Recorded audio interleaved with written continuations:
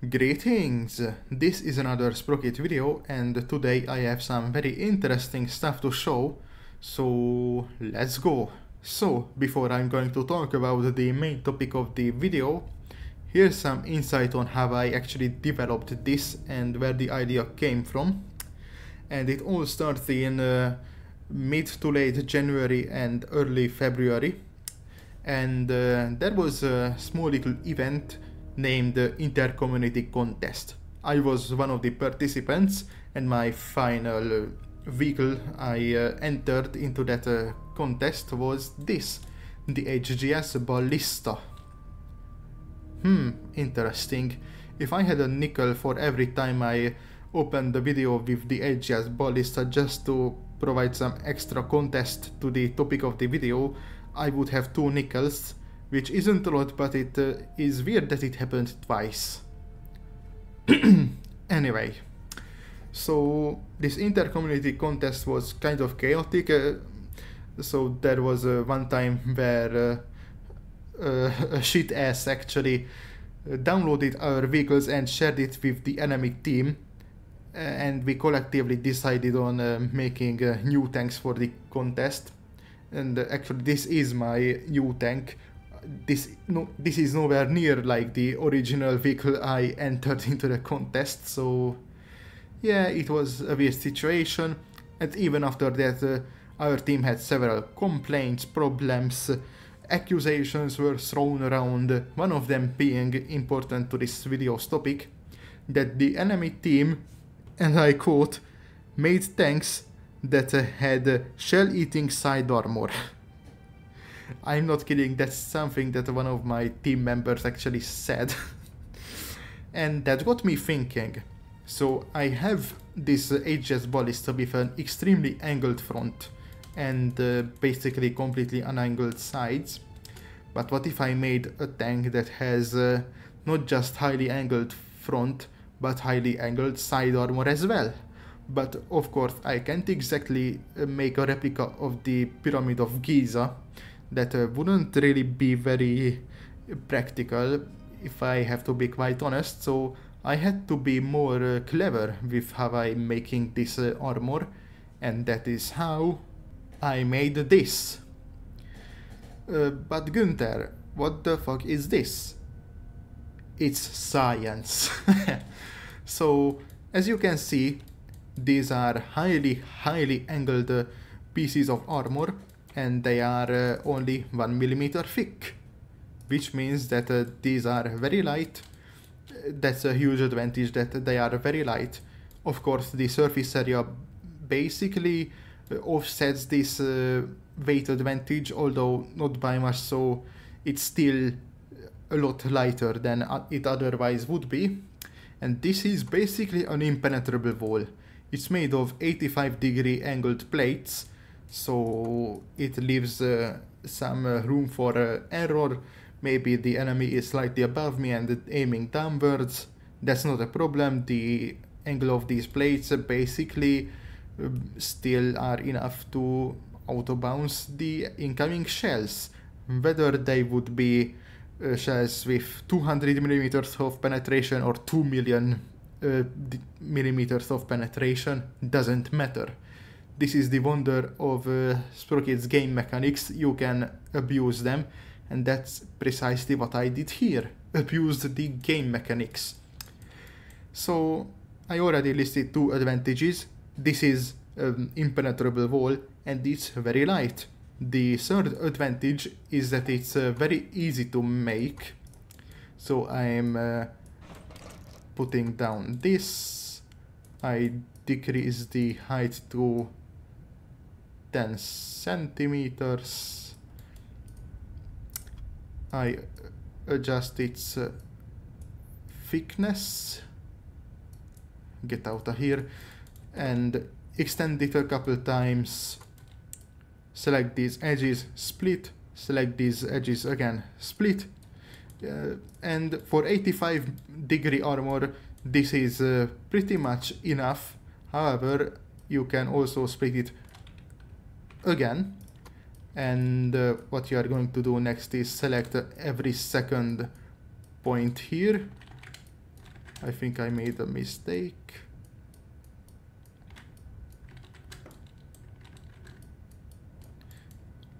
And drag. And there you go, you have extremely angled armor.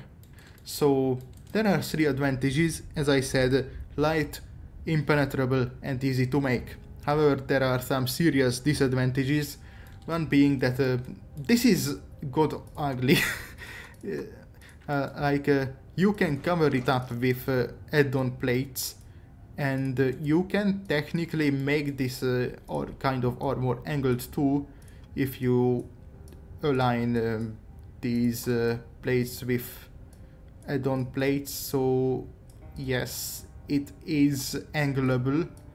I'm not even sure if that's a word, but yeah, it's probably not easy to do when you are trying to make something like a hetzer, i.e. something with angles on all sides. Then it might be difficult to manage. So it's difficult to work with, it's ugly, it takes up a lot of space, as you can see, so you basically have to make sure that you are building the tank around this kind of armor. And then here comes the worst disadvantage of them all, which basically ensures that this kind of armor is very niche, and it just simply doesn't work most of the time. So let's take this 1mm plated armor chunk here, and let's tilt it backwards because I am now on a hill. So what ends up happening is all of the auto bounce angles are now gone because of the hill I'm on tilts me backwards, and as you can see, it's just 1mm plates which are automatically penetrable. So the main weakness of this kind of armor is literally being on a slight hill. However, that didn't stop me from making 2 MBTs with it, and the first one makes use of this kind of armor pretty damn well. And this tank would be the AGS 108-7-1 tardigrade, named after those small little creatures that can be rather hard to kill. You might also know them as water bears. Now, this thing is pretty damn interesting because it's probably one of my more detailed tanks. As you can see, there are ERA blocks on the top of the turret. Here's the gunner sights. Here's a pretty damn great looking cupola for the commander. There's also some remote weapon stations, one being an 80 GM exclusive weapon station and one with a 20mm autocannon. And yeah, that's pretty much what the tardigrade is. Also, you can remove the add-on armor.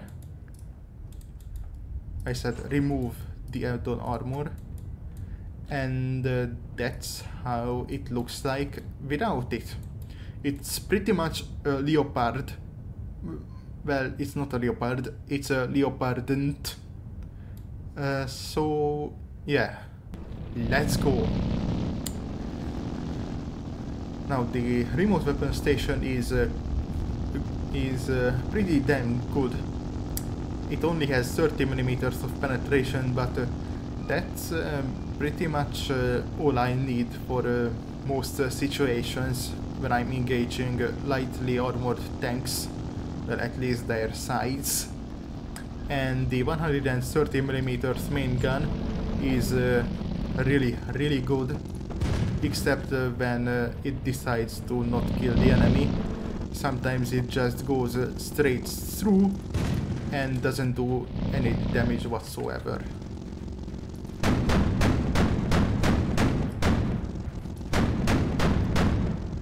I don't think I can pen that with my 20mm. However, my 130mm gun is really good for that kind of job.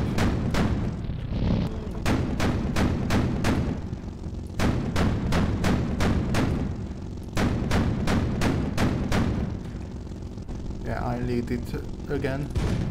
Yeah, the 20 mil gun is sometimes useless, I have to admit it, but it's nice to have occasionally. And there you go. The tardigrade completed this I almost said operation because I miss playing Armored Warfare. This scenario, yes, that's the word. And with better lighting you can see some details a bit better. And don't worry, I didn't forget about the driver's position, although it's a bit hard to see. But there's the hatch, and here are some periscopes. So yes, this is the tardigrade, and it, as I said, uses the 85 degrees 1 millimeter armor. And I basically had to build the entire tank around this kind of armor, so yeah, it's not great. However, it does the job occasionally, but I did some improvements on it. Say hello to the tardigrade 2 electric boogaloo, which comes to destroy you. Alright, at a first glance you might ask, Günther, isn't this the same tank you showed us earlier? And to that I say, no, it isn't. The main difference between the two is the armor. As you can see, the turret front and the portion of the hull front is much denser than the sides or the front of the other tardigrade. So what the tardigrade 2 has is 89 degrees sloped armor on the front, 1 millimeter thick, of course. And that basically improves my protection on hills, because using my 10 degrees of gun depression might decrease it to around 79 degrees of angle.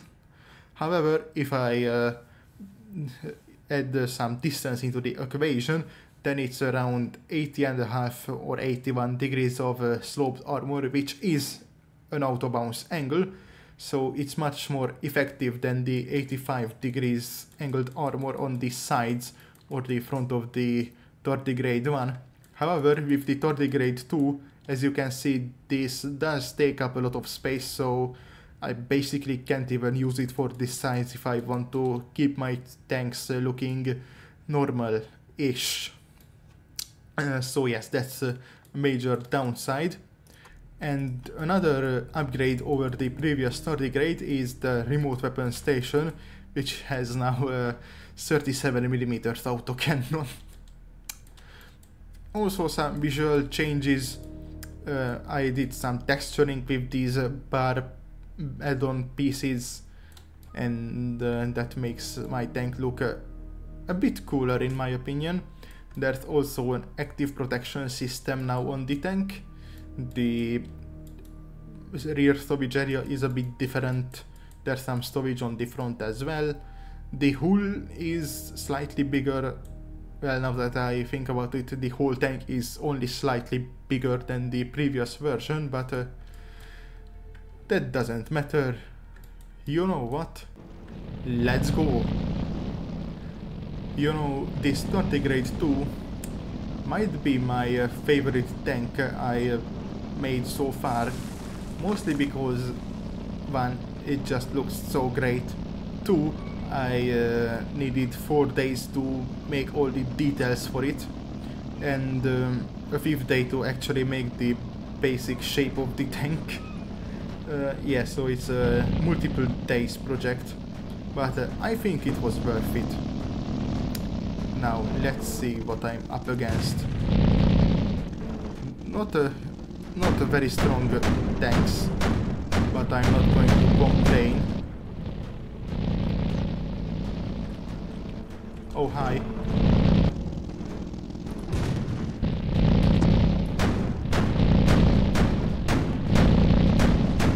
It seems like my 37mm gun isn't quite enough.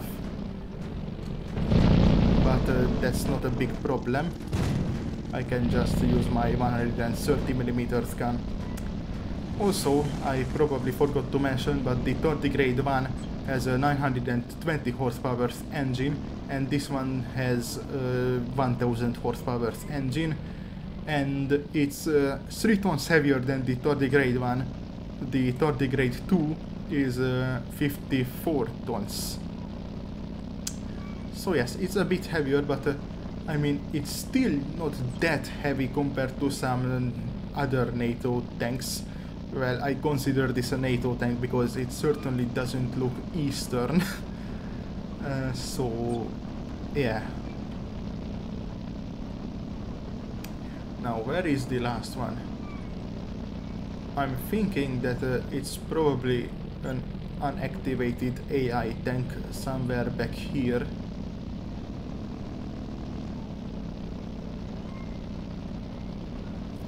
No. Then where the hell is it?